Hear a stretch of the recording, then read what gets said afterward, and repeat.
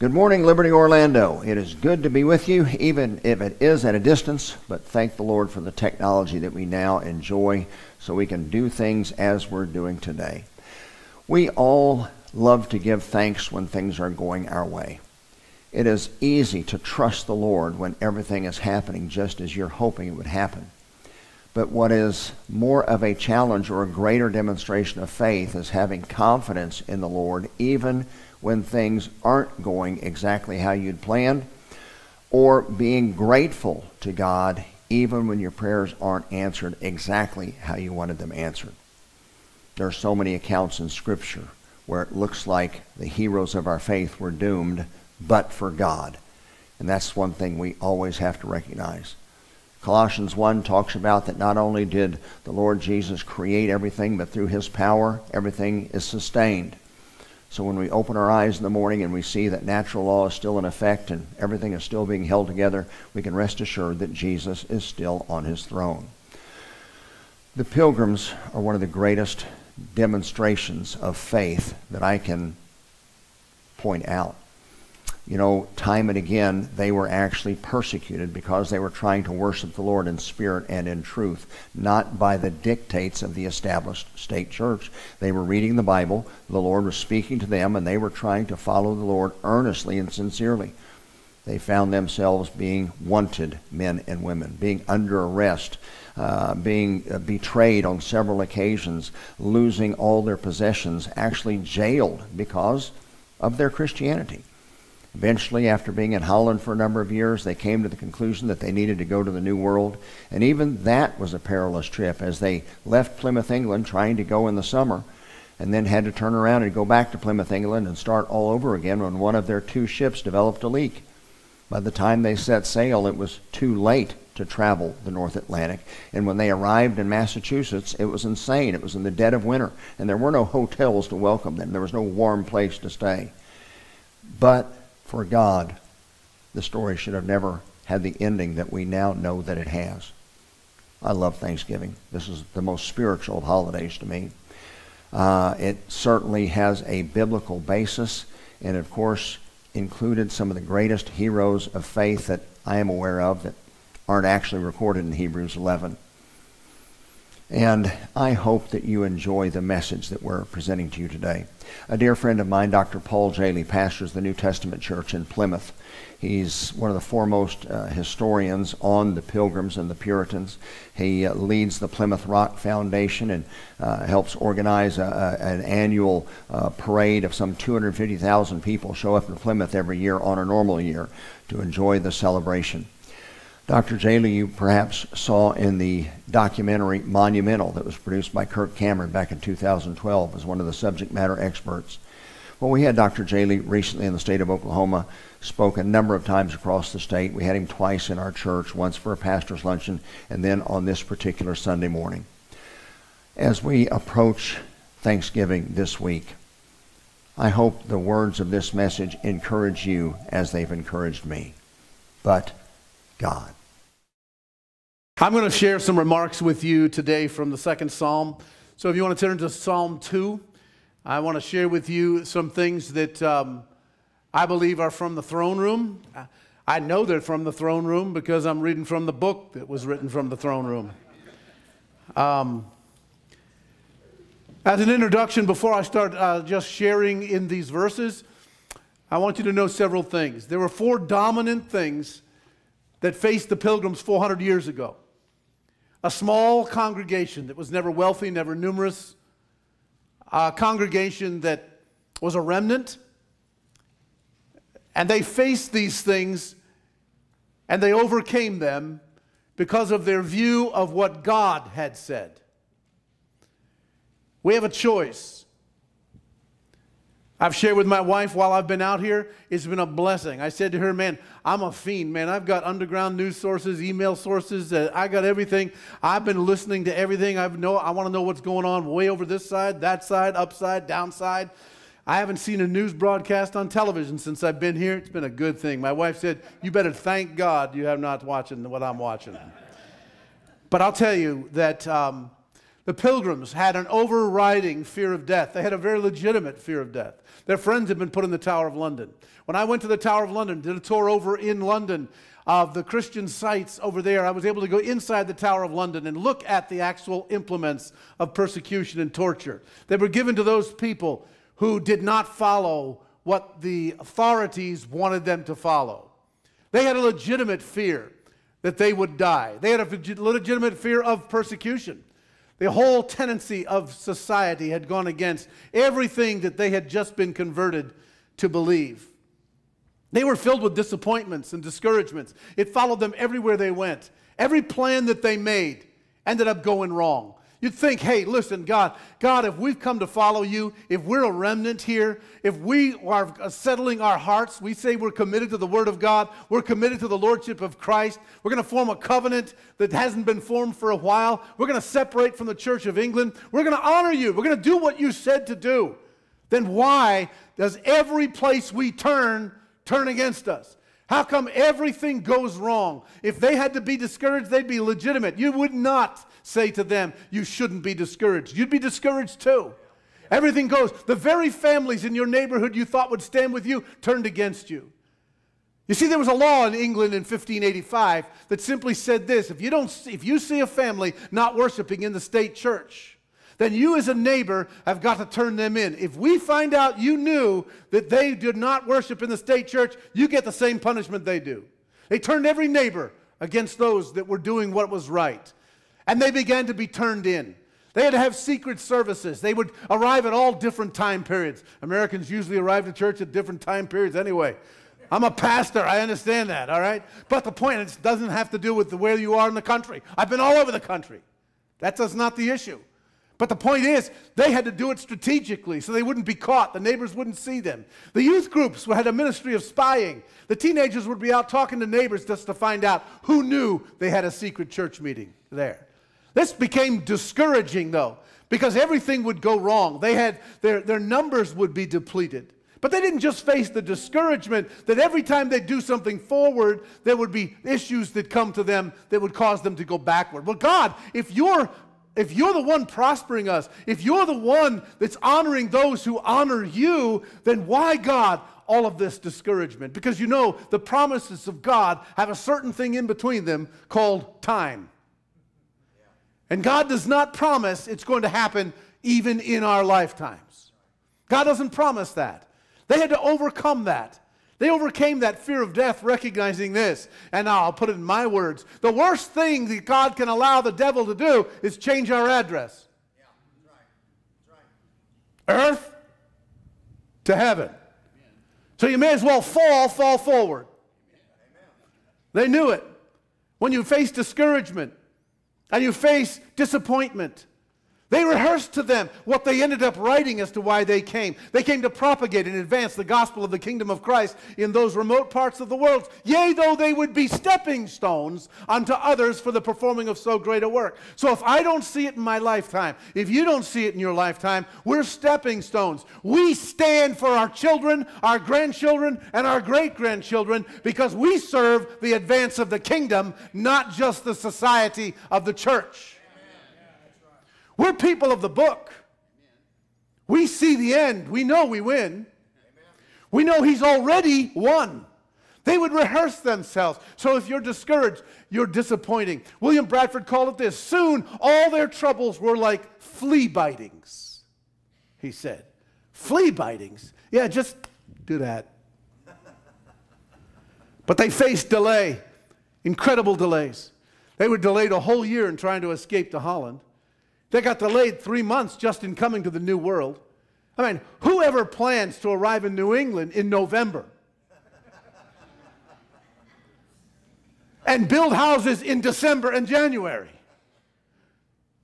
where the earth is so hard you can't even put a hole for the post? They didn't plan to do that. That's the bottom line. They planned to leave in July. But everything went wrong. Their investors changed the financial contract at the last minute, knowing they'd already sold their houses, sold their lands. They'd already pulled their money. There was nothing else they could do. And they get on the Speedwell in Holland and go to join the Mayflower in Southampton. And when they get to Southampton, they're handed the new financial contract. Well, how do you change that? They're furious at their own agents that changed it without letting them know. Now, granted, it would have taken a long time to let them know. There's no email. There's no phone call. But now what do? They trusted the will of God. That God, if you have us, they even said this financial contract is more for people in captivity than free people who honor God. And it changed their whole style to one of a commonwealth where they put everything in common. So, you know, the investors, the most famous sermons in economics at the time of the Pilgrims was to preach against profit. Profit is a sin. You're not supposed to make any profit except the businessmen who are sending the people. You know, whenever you disobey God's word and people say they don't believe it, it's always selective. When it benefits me, I'll take it. I'll borrow it. That's the way the businessmen were. So they knew it, but they said we had to trust ourselves to the will of God and still proceed. And still go. Then the Speedwell leaks, the only boat they own. And they lose all that financial profit, all their supplies. They take 20 extra people onto the Mayflower. 20 go behind, rather. They take 11 more people on the Mayflower. Now they're squeezed. It's a merchant ship. It's a wine ship. You're not supposed to go on vacation on a Mayflower. You don't go there for that. You're going to roll back and forth 30 degrees on a sea, and the boat is to roll the water off, not keep the water off. So you're always drinking salt water. You're in a small bunk bed for one, but there's two to a bed. They start getting sick. Guess what? You do too. Sickness, seasickness, loss of all their financial profit, all their supplies. Now they're low on supplies. They're going to land in winter, and they have only one boat, and that's the one they rented. Now they have no boat to fish. Now they have no way to send back to repay their debts. I mean, I could go on and on. But folks, this story doesn't look good.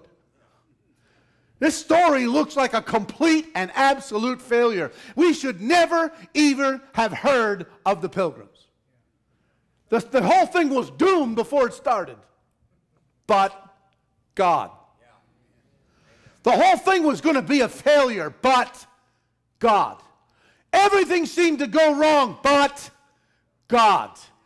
It seemed that the enemy was winning, but God. And now, let's look at Psalm 2, because we're going to hear from God.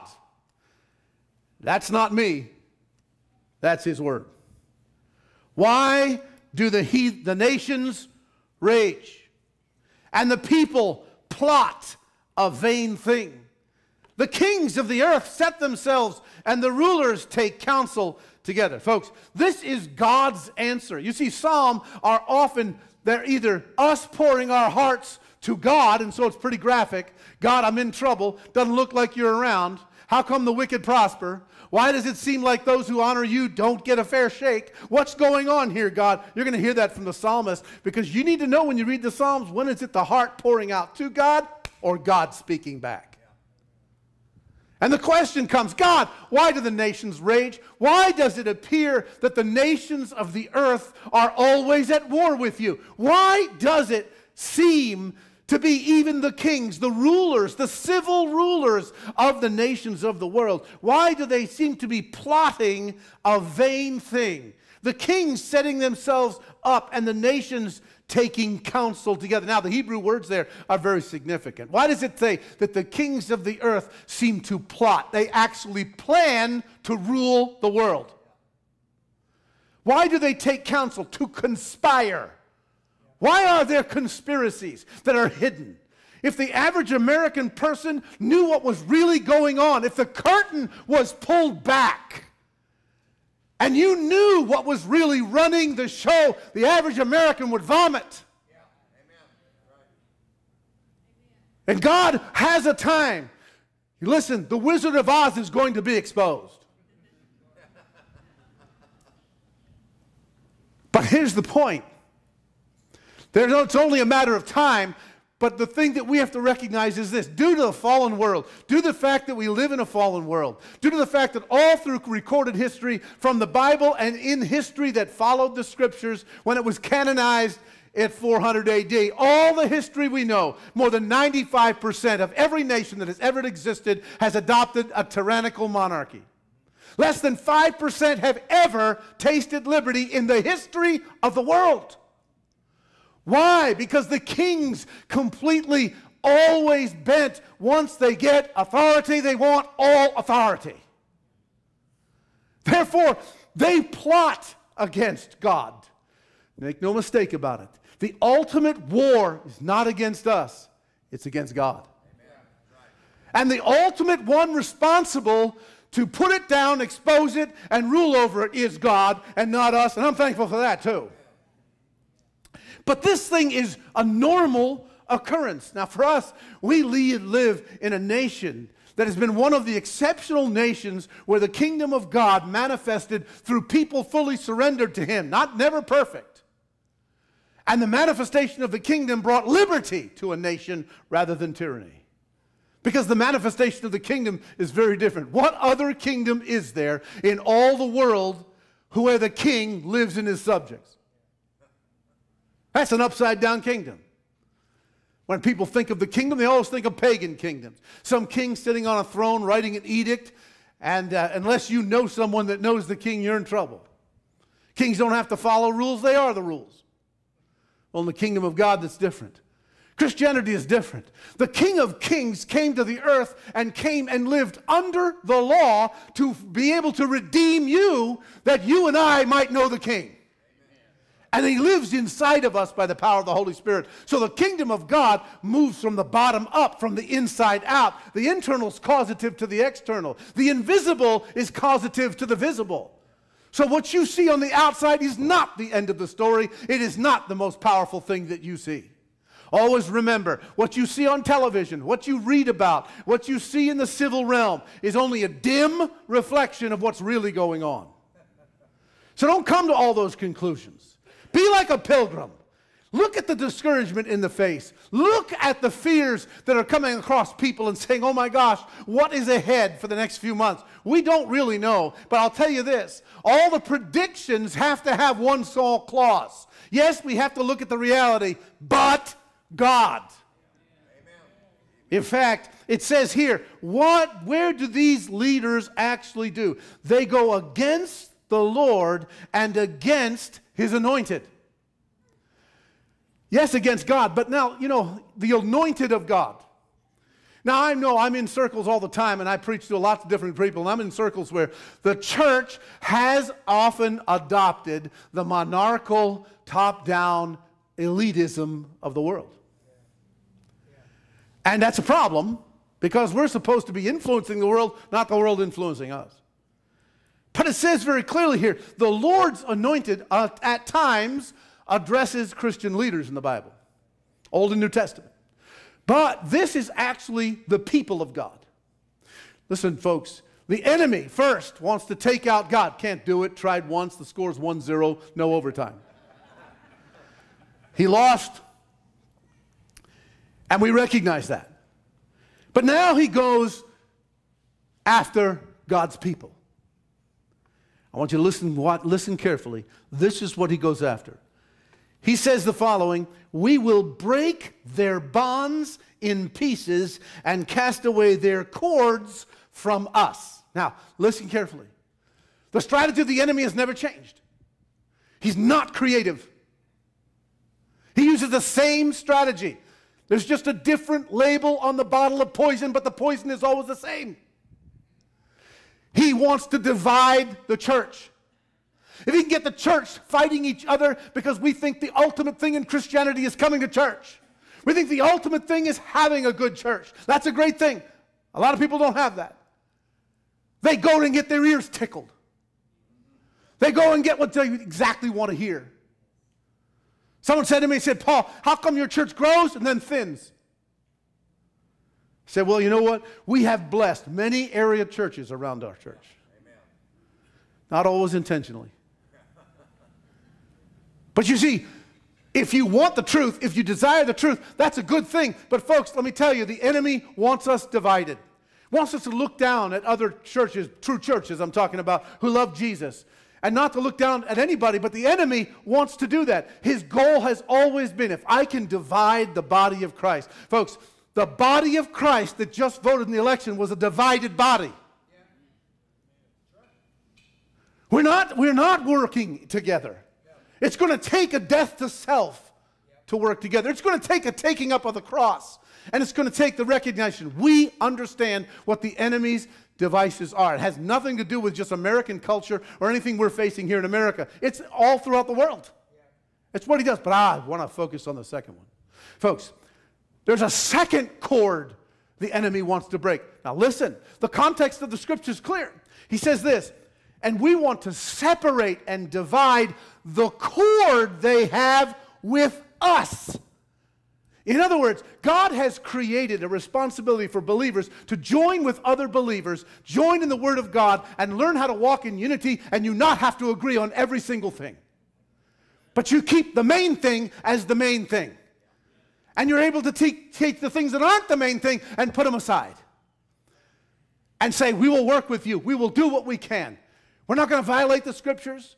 I'm not into multi-ethnic and multi-religious services where we defy the creeds of God. No, but I am willing in the culture to stand with those who stand for truth. And I know the difference. And the critical thing is, the enemy wants to cut the cord that we have. God is designed, by His design, for His people to have a cord of influence with the culture. First, we're united with God. That's the strongest. Then we're united with each other. That's the cross. Vertical covenant, horizontal covenant. And then we give ourselves to the culture that we might light the culture around us. Because every nation is a reflection of the most dominant influence of the church. Good or bad. You know the scripture, blessed is the nation whose God is the Lord, but we also leave out the second part. The second Hebrew parallelism, the people He has chosen for His own inheritance. Meaning, in Hebrew parallelism, the second explains the first. How does God bless the nation? By the condition of His people. Then how does He curse a nation? By the condition of His people. Or we might say, the lack of condition of His people. How does that happen? Folks, we get the culture that we resemble.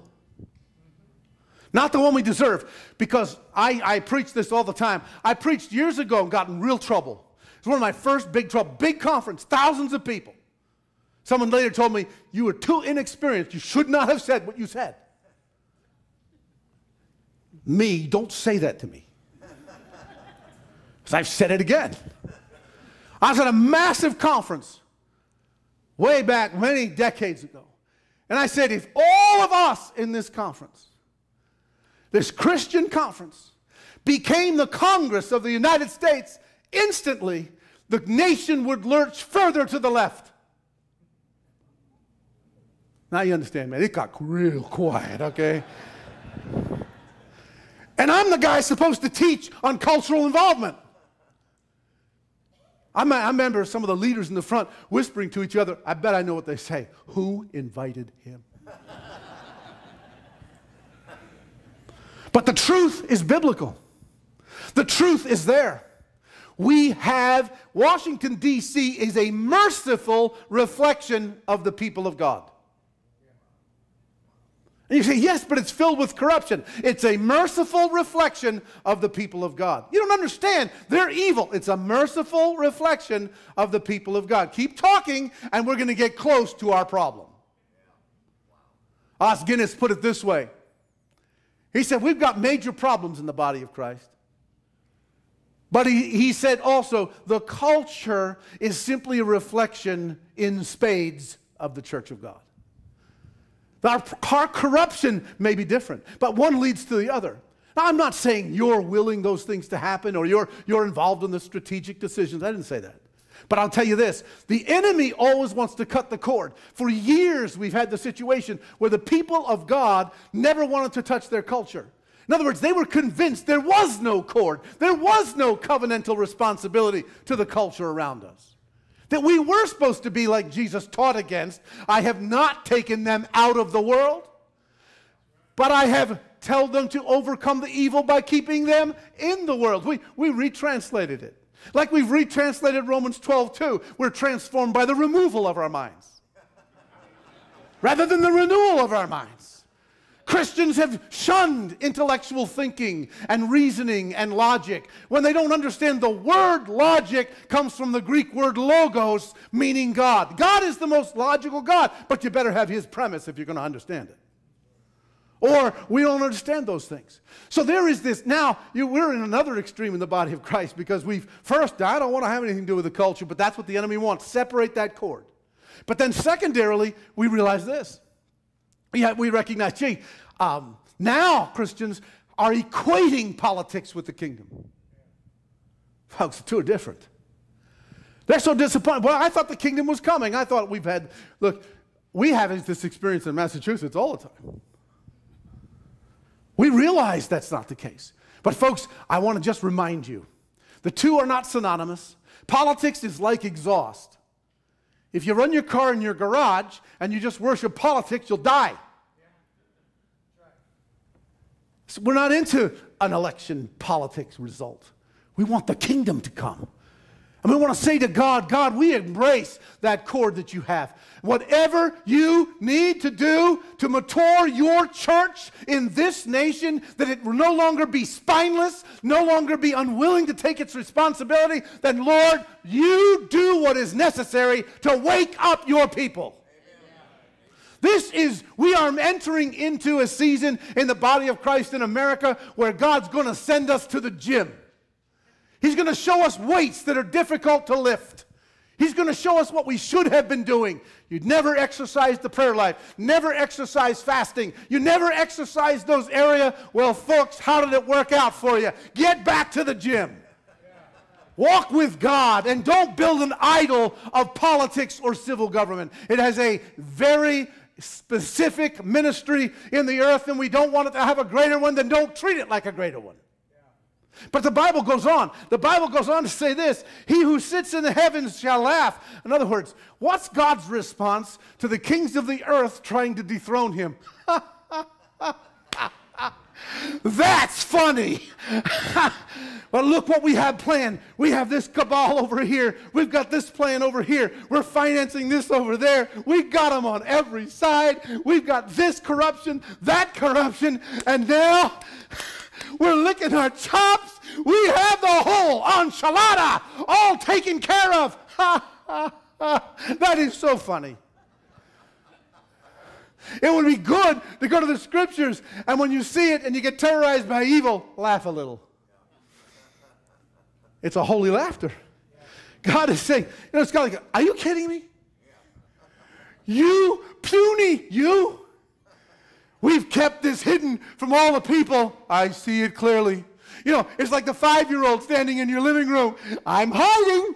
You can't see me, Mommy. You can't see me. I'm hidden. And you're like, that is so cute. Well, that's just like it is. All the evil of the world. We're hiding. We got it concealed. God's like, that is really, keep that up, and I'm going to be laughing for a while. Not only that, the Lord holds them in derision. He will speak to them in his wrath and his distress them in the deep displeasure. Yet have I set my king on my holy hill of Zion. Folks, you have to realize that God's saying, are you kidding me? You are not taking the seat of my son. You will not take the throne of the kingdom. You will not win. I hold you in derision. And therefore, there has been a decree, folks. From the beginning of time, pre-incarnate Jesus Christ, the Father and the Holy Spirit had a council. They've had several in the Bible. It's very clear. Let us make man. That was a council. It took council to make us. It was an elders meeting. I remember one time a man came to a theologian and said, look, I don't want to go to heaven. The theologian said, why don't you want to go to heaven? I read Revelation. There's 24 elders there. I got enough problem with the 5 in my church.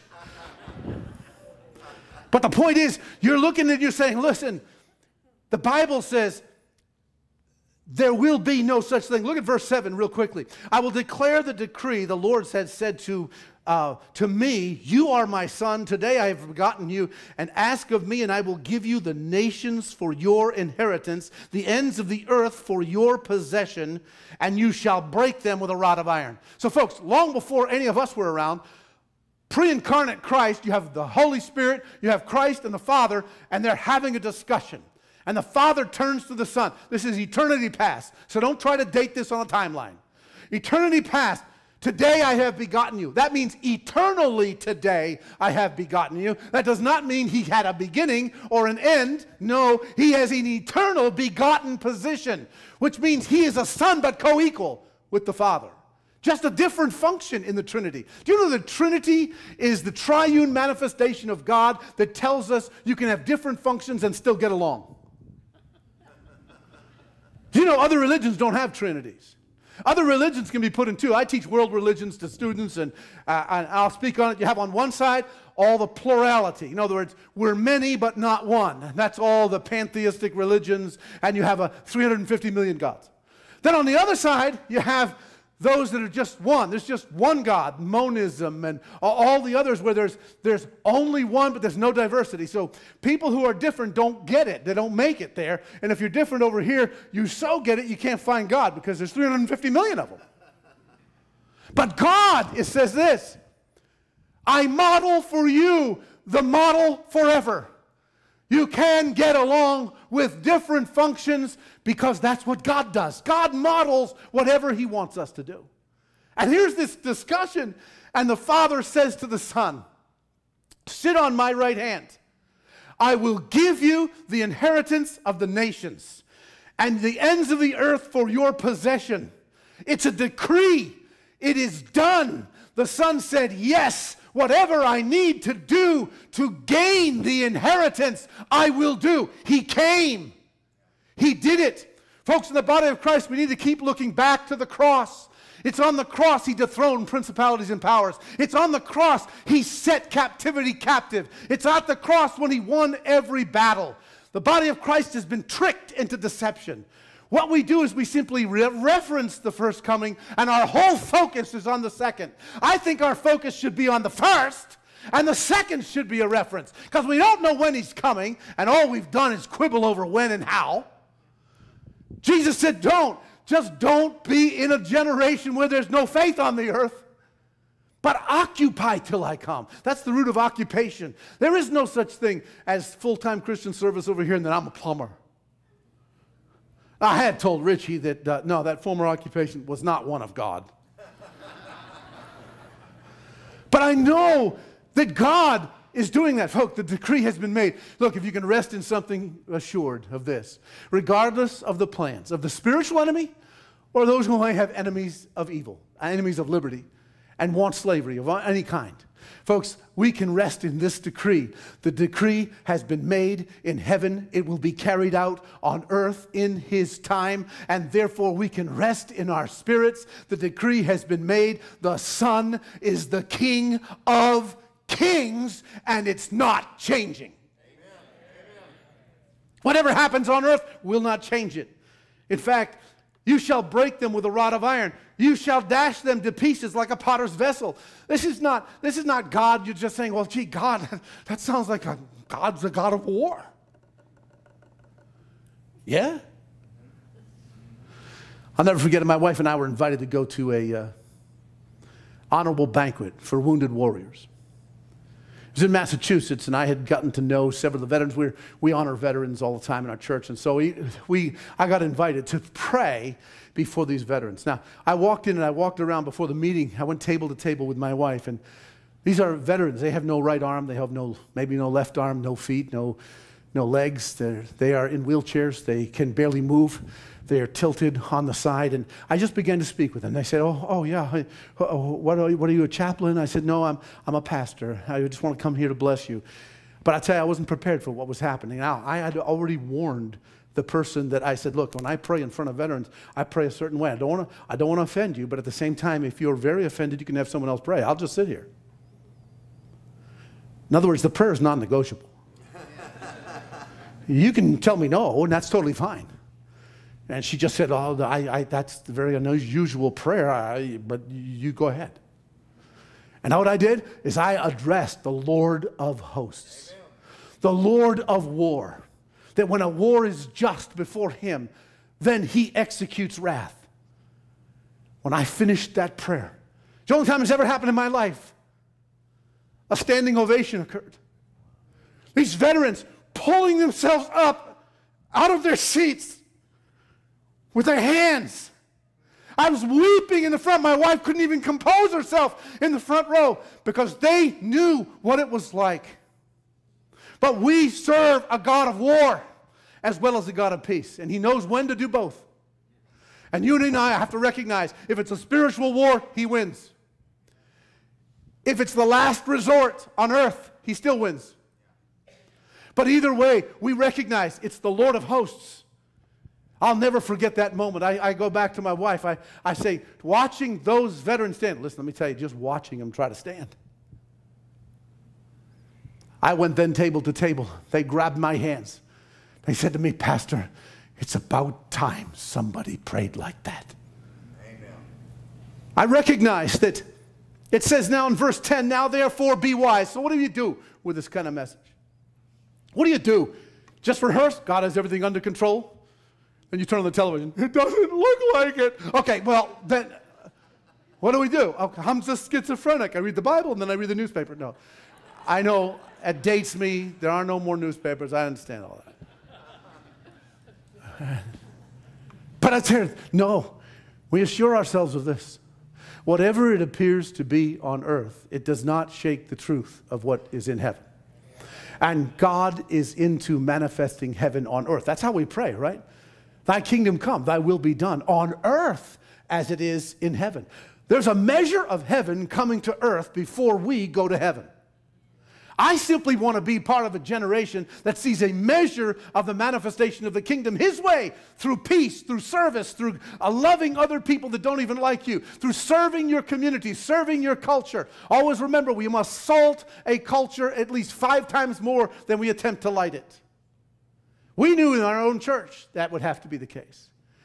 Salting means we serve the community in unconditional love, regardless of whether they receive it. Our church doesn't have to be in lights, and they don't have to praise us. We're doing it for the honor of God and his glory. We see where the needs are. We regularly go to our public officials and ask their top 3 needs. I want to know from the fire chief, the police chief, the mayor, the district attorney, the sheriff. I want to know, what are the top 3 needs? I build relationships with them. I don't care what stripe they are politically. They're in office, and I honor that. And I go, and I do that. And they recognize it. I've invited them to prayer meetings. I've had superintendent of schools, that come to our intercessor meeting and tell us what are the 3 things we should pray for. Why pray with no knowledge of what the real need is?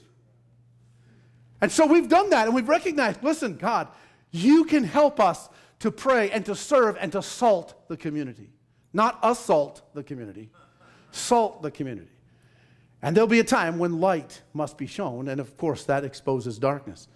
But the scriptures go on and says, therefore be wise, O king. So God first speaks to the kings. Then he's going to speak to the people, because that's the address of this. He speaks to the kings, be wise. I would say, if I had the audience, to those who are actually creating and strategizing for evil wherever they are in any party. I'm not a party person. I want to be a statesman. I stand for truth. Doesn't matter to me. I'm not even a member of either party. But I'll tell you this. I recognize the following, that I recognize that if I have the chance, I always say to public officials, they go, what do you think I should do? It's the first thing I think you should do is be very wise and honor the God of heaven. Because things don't happen very nicely over time to those who disregard him. Yeah. So you might say, oh my gosh, I can't believe it. There are civil officials who are going to do things without any reference to God. They're not wise. That is foolish. God says, be wise, O kings of the earth. Be instructed, you judges of the earth.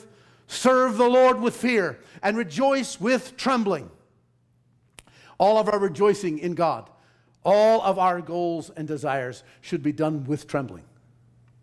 Yes, there's joy. It's great to laugh. I laugh more when I travel with Richie than I laugh with anybody else. And it's the same jokes over and over. Okay, anyway. But I still laugh. Because even if they aren't funny, he laughs. My wife tells me sometimes, you're looking really glum. What's your problem? I'll tell her this issue in the church. I don't know why I keep counseling people and they don't do what you say anyway. And the point is, and she tells me this. She goes, you know what? You need a day with Richie. Go get your costume on. Be somebody else and travel with him for a day. All right? And I do. And I come back laughing. And my wife said, good. Thank you, Richie. But the point is, you and I recognize that serve the Lord with fear. It means that as we do it, there is a certain element with all of us. We need to ask God, God, do I fear you more than anything? I don't want to do anything that is shaming to you. God, I want to serve you. And if it means I just submit, I go and do what you tell me to do, then that's fine. But the critical thing is we do it with fear. And then he addresses, and he said to the kings and to the people, kiss the Son, lest he be angry with you, and you perish in the way. When this wrath is kindled but a little, and then he speaks and concludes to the people, blessed are all those who put their trust in him. So the bottom line is this, folks. The kings of the earth had better wise up that there is a God. They may not think there's a God. They might think that everything is going to go exactly according to their plan. But I can tell you through all out history, that has not happened. The pharaohs of Egypt thought that. The pharaohs of where Israel dwelt thought that. I don't have to follow this God. But they learned a different story. They came up to Moses, and their backs are to the Red Sea. The Red Sea opens. They say, what a stupid God. He opens the water so we can get those slaves back. Until the waters came and covered them. Tyrants have had to learn the hard way all throughout history. Nebuchadnezzar did it. He was the king of the whole earth. He had thought he had gotten the whole earth under his power. But God. And then he spent 7 years learning to worship God. And the earth, when his fingernails grew, he looked like an eagle, never shaved. He didn't look like someone you'd want to come back to the kingdom. And when he came back, he was a humbled man. Why? But God. Think of Alexander the Great. He thinks he has the entire earth. He's only 33 years of age. He sits on a hill and looks over it, very upset. He can't think of another person to kill. So he thinks, you know what? Maybe there's some way I can still rule the world. Has a heart attack and dies right there on the hill, 33 years of age. I mean, come on. Look at Rome. Look at the Caesar. Look at Agrippa. Look at Felix in the book of Acts. I don't give God glory. I mean, but God. We don't know what he's going to do. We don't pray for it to be done. We know that God is going to be on the throne. We know it. Listen, folks, in the French Revolution, the ultimate goal of the French Revolution was the rule of the world. Maybe you know that, maybe you don't. The guy, French Revolution, we're going to have equality, fraternity. That's all without God. You're not going to get that without God. And what do they get? They want pure democracy. That ends in tyranny. What do they get as a result of the French Revolution? Napoleon. Man, he's so stuck on himself, when he goes to get coronated by the Pope, he grabs the throne, the crown out of the Pope's hand, puts it on his own head, and lays hands on himself. Now, you probably haven't read that in your history book, but he is so intoxicated with his own pride, he says, I don't need anybody to pray for me, and nobody's going to inaugurate me. I inaugurate myself. Not only that, I got a plan, Napoleon said. I'm going to take over the entire world. I'm going to deal with it all the time. Now, I got one big nuisance, which is that new nation that just got formed over the United States. But I'm going to take it there. They had all the plans made. All the blueprints were written up. They were going to trick every nation. And they get a secret writer nobody knows about. And they put it in his satchel. All the documents. Look, I spent 7 years studying conspiracies. So this is just one little drawer. But you know what I learned? I was really depressed. My wife was very upset with me for 7 years. And I vowed never to do that again. It's not the thing I would recommend to anybody. I mean, I got every conspiracy book there is. And the point is this. He's writing at midnight to deliver a satchel of the most precious papers that outline in exposure, in the light, all the plans to take over the world. And he's riding through a forest, and a lightning bolt comes out of the sky, kills him on horseback, and he falls down, and the papers get sprawled on the front lawn of the leading patriot that wanted to resist that whole movement. Now, you can't make that up. All you can say is, you almost have the world, you're almost going, but God's. It doesn't work that way. We don't know how far God will let whatever machination of evil to go, but there's one thing we can be certain. God, whatever you want us to go through, it's for our good. Whatever you want us to go through, Lord, is for our maturation. You want to give us some bigger weights that we haven't lifted before in Christianity. I need to have a character that's more loving even in the face of evil and those areas. I'm not going to react with vengeance. God, put me under control. Help me embrace the cross of Jesus Christ. Take up my cross, deny myself, and follow you. You are the King of Kings. You are the Lord of Lords. That's how the Pilgrims thought about it. If you want us to die along the way, that our great-grandchildren experience the kingdom, then so be it, God. But there's one thing we'll do. We will not bow our knee to the enemy. We will bow it only to the King of Kings. And we will do it in a refined manner that you strengthen us to lift the weights of prayer, to lift the weights of Bible study, to lift the weights of character, to lift the weights that we haven't lifted before. And when we leave the gymnasium, we'll say, God, I'm in a better position now than I was before. But one thing I know, you are king, you rule it all, you're not getting off the throne, and you are going to build your kingdom, and the nations will be your inheritance. God bless you.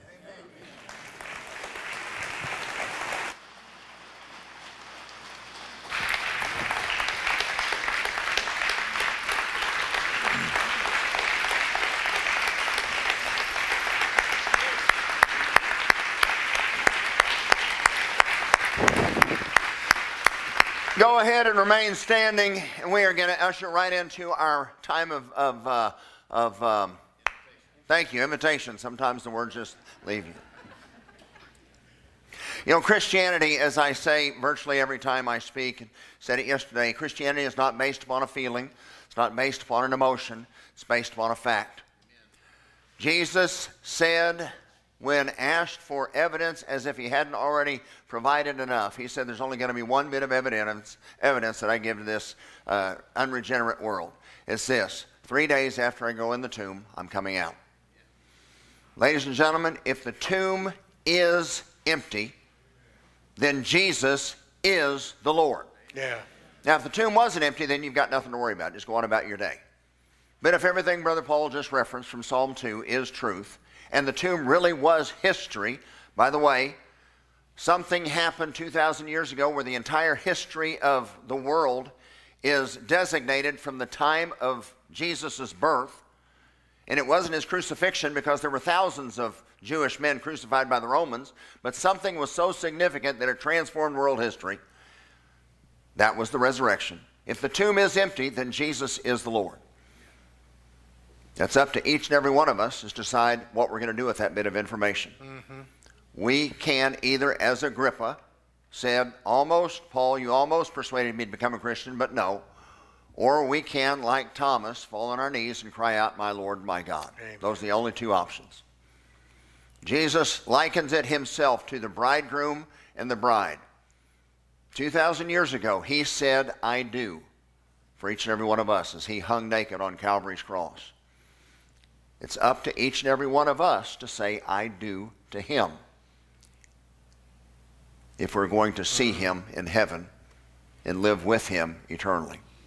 We're going to have a time of invitation now after we pray. Our musicians will perform. We'll sing as Dan leads us.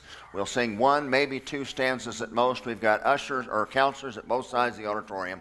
And the invitation is actually fourfold. Number 1, if you don't know that if you died today, you'd be in heaven.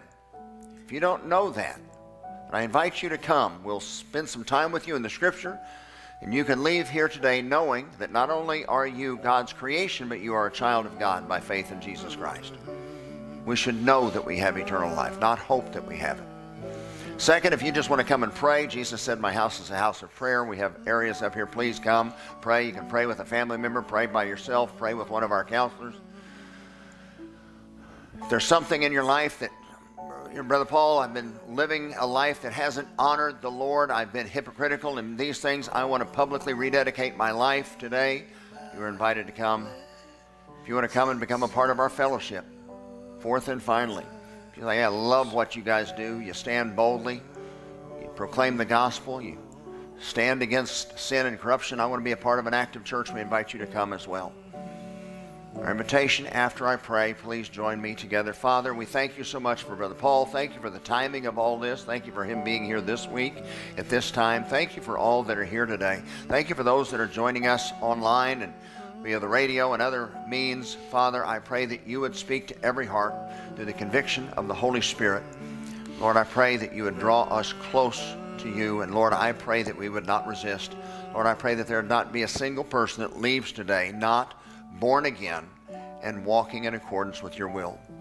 Lord, to you be all the glory. We pray all this in Jesus' precious name. Amen.